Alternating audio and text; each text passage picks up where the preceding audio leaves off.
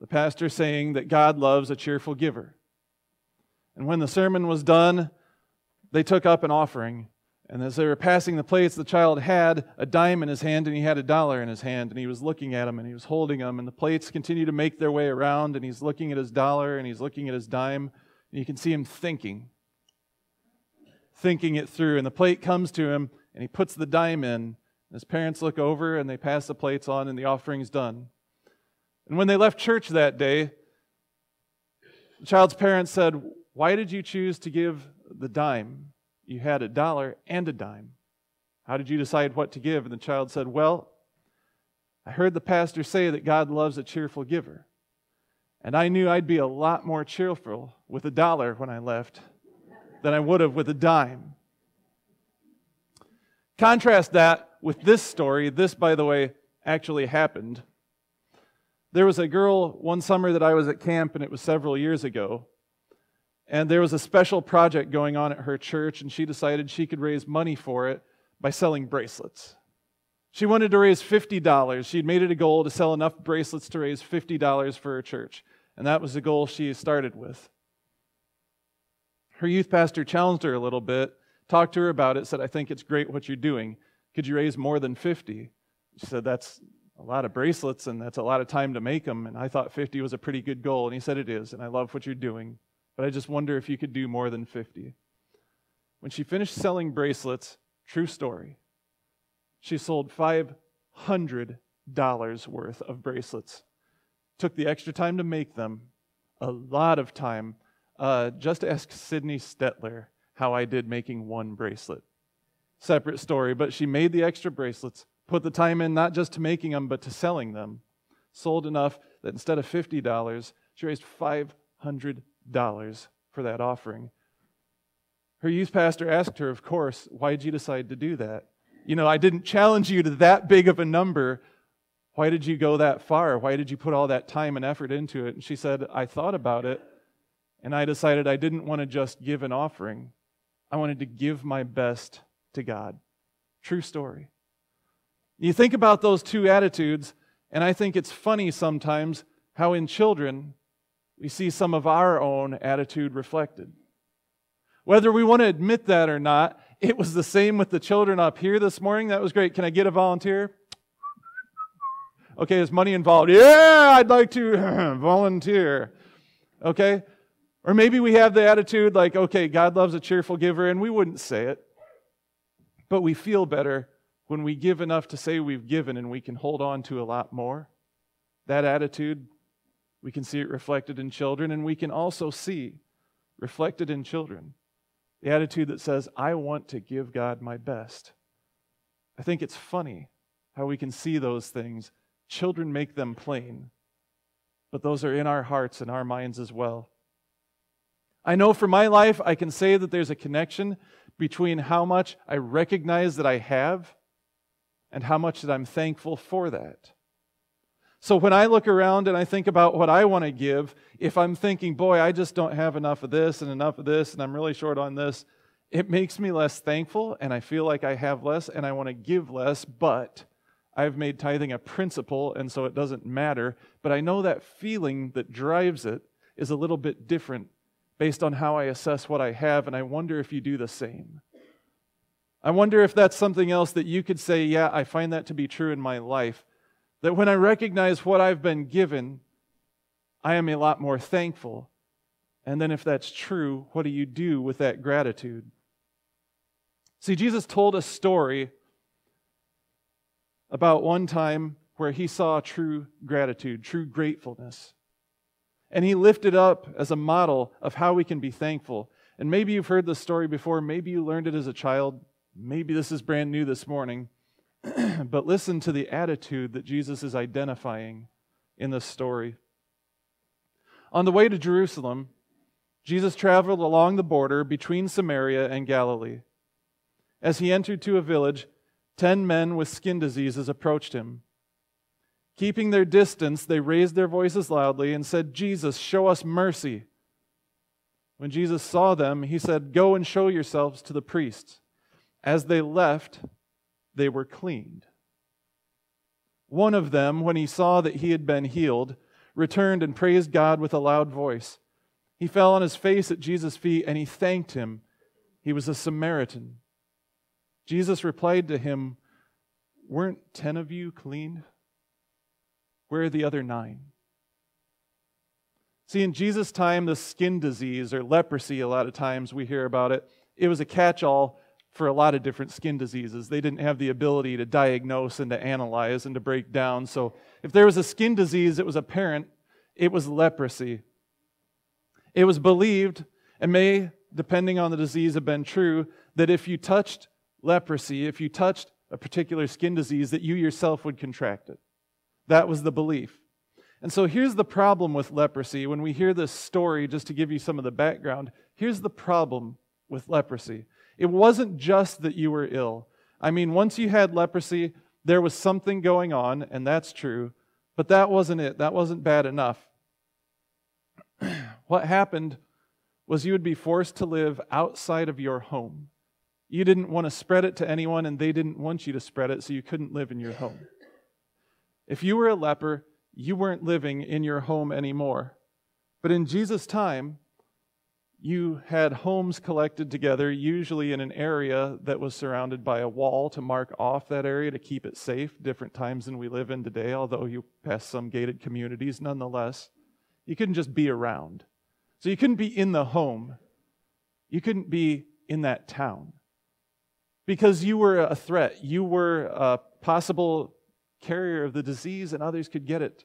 And so you were outside the community, outside the literal walls of that area. You can see how you'd feel isolated. It wasn't bad enough that you had this disease. Now, with the disease, you couldn't be living around the other people.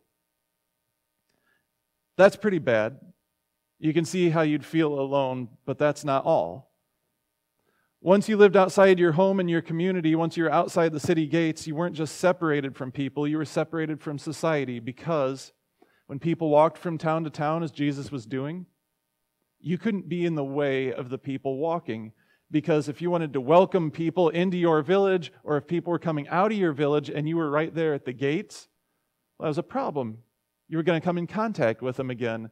So you had to set yourself off of the main roads, or if you were on the main roads, you had to cry out in a loud voice, just as it tells us these lepers did when they saw Jesus. You'd have to declare yourself unclean. You'd have to cry, "Unclean, unclean," or leprosy, warning the others to get away. There's no way in the world you're going to shake hands and be friendly or whatever the custom was in that day. You're not living in your home. You're not living in the city. You can't be in contact with other people because you have to warn them as they approach. "I'm unclean." Imagine how cut off you'd feel. Imagine if you couldn't live in your house, you weren't allowed in town, they didn't want you in another town, and along the main roads, if there were anybody you happened to pass by, you had to warn them, "I'm unclean, get away." Here's maybe the worst part. When you had leprosy, and again, it was probably a misconception of the day, but you were also religiously unclean. You could not enter the temple and worship. Of course, you couldn't enter the temple anyway because you'd be around people. You couldn't go to the place designated for worship if you had leprosy, if you had a skin disease. You couldn't come before God. You couldn't be around others. You couldn't interact with others, so where did you go?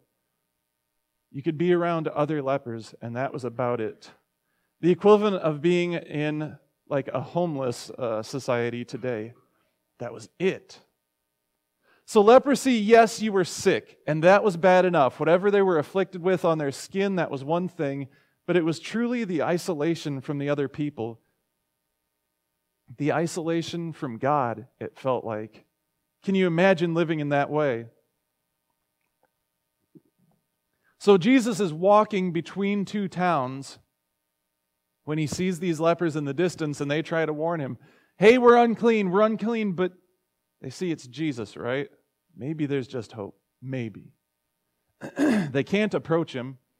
The laws don't allow that, and they know they're unclean, but they know it's Jesus, and they cry out, "Jesus, heal us. Jesus, have mercy on us."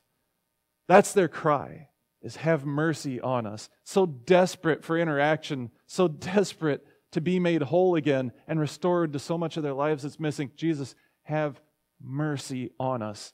And so Jesus, in typical Jesus manner, just kind of, I don't know what transpired. Maybe he just kind of did that motion and they were fixed. Maybe he prayed over them. We don't know. But in an instant, he said, go and show yourselves to the local priest. In other words, get approval that you can be a part of things again. And as they looked down, their skin was healed. Jesus had mercy on them in the biggest way. He completely healed them. They can go back to their family. They can go back to their houses. They can go back to their community. They can be in contact with others. They can worship again. And Jesus commands them, go and show yourselves to the priest, right? 9 of them run off, and the one, you can imagine, just looking at his skin, just disbelief. Again, put yourself there. Imagine that you were cut off, you were plagued in that way, and you're healed. And he falls at Jesus' feet. He doesn't just say, hey, thanks, I'm off. I'm seeing the priest. He falls at Jesus' feet, and in the same loud voice that he probably said, unclean, have mercy on us, Jesus, he cries out with thanks. As he falls at Jesus' feet, he cries out with praise and thank you. And what was the key thing in that passage? There were 10 of them that were healed. 1 comes back and says, thank you. And Jesus notes that. Weren't there 10 of you that healed? Where are the other 9? And it leaves the question there. I think they leave the question for a reason. I think it's to say that that parable applies to us today. It applied to the 10 lepers in that situation. It applied to that generation. It's applied to the generation since, and it applies to us today. We fail to recognize all we've been given, and therefore we don't properly thank God for what we have. And think about it for a minute. All of the things that they were missing out on, those lepers, all of those things that were cut out of their life because they happened to have a disease. They were missing all of that. And yet when it was all restored to them, you'd think thank you would just flow out of their mouths. Thank you would just be oozing from them. One of them stopped and thanked God for what they had. For us today, our very lives in themselves are gifts. The lives that we have are gifts. The fact that you woke up this morning, whether it's raining or sunny or warmer than you'd like or colder than you'd like, today is a gift, and you're living it. Your parents, or for parents, your children, your neighbors, your loved ones, family, friends, those are gifts that you have. Our bodies, the fact that we are physically well, the ability to do, the ability to get around, and some of you know very much what it's like not to be well. But the fact that you are, and you're able to be here, to be alive again, to wake up, the homes that we live in, the shelter that we have. That was some intense wind and rain that came through yesterday, a little bit of lightning. How many of you were outside? The homes that we have, the places, sorry about that. We can go for food. We have water readily available to us, and we have so much more than that. You know how many fast food restaurants are down the road? But nonetheless, we have the basic necessities, if nothing else, food and water. The ability to work, to have a meaningful life, to earn an income. The ability to play, to recreate, and create new things. The freedoms that we enjoy specific to this nation, the security we have, the freedom to worship. A God who welcomes us and allows us to choose. Think about the amount of choice that we have in churches. There's every flavor under the sun plus one in churches. If you don't like this one, and I can't understand that personally, you can find within a 10-mile radius every brand of church you'd ever want to look for. But we're free to do that. We're free not only to worship, but to find worship that's suitable to us. The ground we walk on, hills, fields, rivers, the very air that we breathe. God gave us minds to think about complex issues and gave us a free will to make complex choices. God has given us unconditional and never-ending love through Jesus Christ. All of those are good things. All of those are gifts from God. So when someone gives your child a gift, or when you were a child and someone gave you a gift, what happened with your parents, or as parents, what do? What's the first thing that you do? Yeah, tell them thank you. Okay, young children, you got to instruct them. Like they just gave you candy. Say thank you. Okay, thank you. Later in life, hey, they just gave you a gift. Did you remember to thank them? Yeah, I remembered. I harp on my children all the time about this, and I think they've got it now. And I think sometimes I really embarrass them. I'm like, did you remember to say? They're like, 3 times, Dad. I said thank you 3 times because I knew you'd ask, and then you asked. But nonetheless, we teach this to our children. We are all children of God. Do we say thank you for the things that we've been given? Do we recognize all that we have? Do we appreciate it? Do we know what a gift is? And do we thank God for it? God has given richly to us. We can simply stop and say thank you, and I think that's a step more than we normally take. But beyond that, for the things that we have, we can give a thank you back to God. We can give a very tangible and real thing in a tithe as a way of saying, God, you've provided. You've given me all that I have. There is so much I have to say thank you for, God. A tithe is a practical and tangible way of saying thank you. And when I talk about tithing, when I talk about giving, I stand up here and in preparation, I'm in my office and I think and I feel it can feel heavy-handed. It can feel guilt-driven. It can feel like I'm bringing the club to church this morning and you notice no club. But it can feel that way to me. But in all seriousness, I would encourage you to tithe. I would encourage you to give as a way of saying thank you. Not because you have to. Not because, oh, the pastor laid it on heavy this morning. Now I got to get my wallet out. Did you know I carried a Vikings wallet? Now I got to give to the church. Oh, I hate when he talks about tithing. You can do that. Or you can look at it a different way, and I touched on this last week. You can say, what's in my heart? If you don't know, maybe it's time to do an assessment. Like, what's in my heart? How much do I have? Have I been grateful for that? Have I appreciated? Have I noticed? Have I taken inventory and said, I want to thank God? Or when you look all that over, does it leave you cold? I'd rather that you give not because I'm preaching this sermon series on it. I'd rather you give because you are so glad for all that you have that you recognize giving back to God is one simple thing I can do. I'd rather you give out of joy. And that was our biblical focus for this morning. 2 Corinthians 9, verse 7. Each of you should give what you've decided in your heart to give, not reluctantly. Not out of compulsion, because God loves a cheerful giver. And I think if I'm practical about that verse, the only way to give cheerfully then is a genuine expression of gratitude for what you have.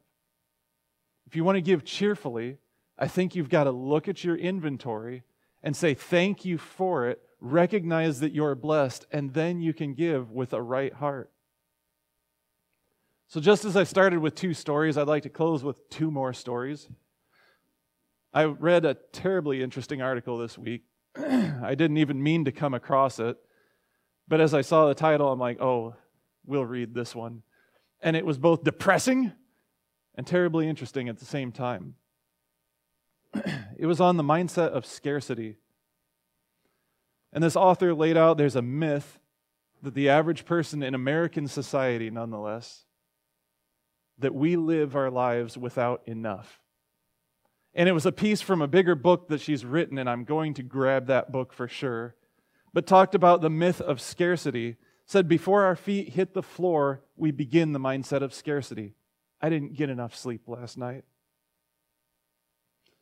We don't get enough respect throughout our day. We find things that aren't a good enough value. And it goes on and on until the point that we say we don't have enough money. which usually means to get whatever form of entertainment that comes in. We don't have enough money for entertainment X, Y, and Z, but we just don't have enough. And it builds this mindset in us. And in the end, there aren't enough hours in a day. And we work on that, and we think that, and we repeat that until it becomes this myth that controls our lives. There simply isn't enough. I don't have enough. I don't get enough. I didn't get enough. There isn't enough. I can't find enough. And we live as though we're living in scarcity. Contrast that with a story that I've heard from two different people now. I've never experienced this. But I've heard this from two different people that celebrate Thanksgiving in nations like Nigeria and the Congo. Places where you wouldn't normally say, wow, I am thankful to be a part of this nation. But it is the biggest celebration of the year for them. And again, I've heard this independently of people that worship there. Thanksgiving in some of these countries, I can name specifically Nigeria and the Congo, is the biggest celebration in the church year for them. You dress up more than you ever dress up for that day. In fact, sometimes they will make special clothing and they'll work on it through the year just to wear that day. And they all practice a testimony. I heard this guy talking about at his church. You have a testimony ready. I said, what if you don't? He was like, huh? No, you have a testimony ready because you share about how God has been good to you. It's not just you ask one or two, or maybe if you get called on, you got to be ready. Everyone shares a testimony. By the way, yes, it's like a 3-hour service. It doesn't matter to them because they're all grateful. They're doing this with joy. Beyond the dress and beyond the testimony, the offering time is the central point of their Thanksgiving worship, the highlight of the worship year in these churches. And whatever you have that you can bring in, you bring it in a line. There's music, there's dancing, there's singing, and you bring it in a line and you lay it at an altar. And I've told you before, but since I've heard it again, I'll say it again. The people that had a terrible year, specifically one guy said his crops had burned that year. Like his income, done. A lot of his food, done. Got in the same line as everyone else and danced and came forward and stopped at the altar and just said, thank you, God. I may not have anything I can give, but I will give you my thanks, and I will return next year with more to give. Which mindset do you want to live in? I mean, really, stop. Think about your life. Think about, sure, that you didn't get enough sleep last night because of whatever. Fine. Think about, yeah, there aren't enough hours in a day and I didn't get this done at work and I didn't get this done at home. It happens. I'm asking you, what mindset do you want to live in? Do you want to say it's scarce and I don't have enough and life is just, yeah. Are you going to say, wow, God has given me so much? I mean, yes, in an ideal world, I'd be driving 2 Lamborghinis at the same time, but hey, God has given me so much. Because we serve, ladies and gentlemen, an incredible God. Isn't that what we sing about? Isn't that what we talk about? Do you believe it? We serve an incredible God. We are richly blessed. And for all that we can't give back to God because you could never repay God. It's not like a debt that you can work your way or buy your way out of. You can't outgive God. And for all that we can't give God, giving a tithe, giving a monetary offering is one tangible way that we can indeed say thank you for all that God has done. And I'll say it again, just as a really practical point to all of this. If you say, well, I've never structured my budget that way. If you say, I'm not sure how that would look in my budget. I've never calculated a tithe. Maybe you say, that sounds great, and I want to say thank you, God, but I don't know. I haven't worked with money well enough. We have people right here in our church that would love to help you. Not because we're trying to judge you or we're trying to make a statement about you, but if you would say, what would really help me, say thank you to God and honor God with my income would be if someone would help me look at those numbers and just show me what that would look like. We have people in our church that said they're willing to do that. Regular people just like you. Michelle Culver is one of them. Luke Mansfield, who's not here this morning, he's one of them. Charles Roth, Roberta's husband, who's not here this morning, is another one. And Laura McLaughlin, who's normally in our nursery. Any of them, yeah, I've got 1 out of 4 here this morning, but any of them you can contact at any time. And they would be happy to help you take a look at how you can honor God and say thank you with your income. But I want to leave you with that question. I want to hang you between the two tensions and leave you balancing there to figure out for yourself. Which mindset do you want to live in? Are you glad for all that God's given you? Or do you just not have enough? Is God good and is God generous? Is God just letting you get by another day? You decide in your heart. Because when you give out of your heart, that's the type of offering that's acceptable to God.